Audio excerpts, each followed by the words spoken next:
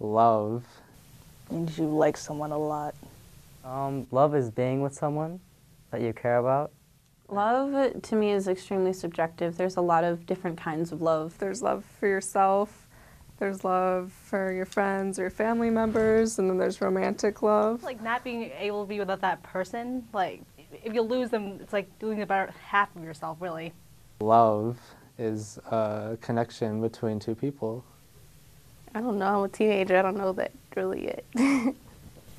You're with the person who you have an emotional bond with, and you find ways to express that emotional bond through everyday life. I guess love is when two people have mutual feelings for each other and they share those feelings. Love is something that can change over time, but it's also something that you can rely on being there. You can't really describe it. It's not something you can describe, it's something that you feel.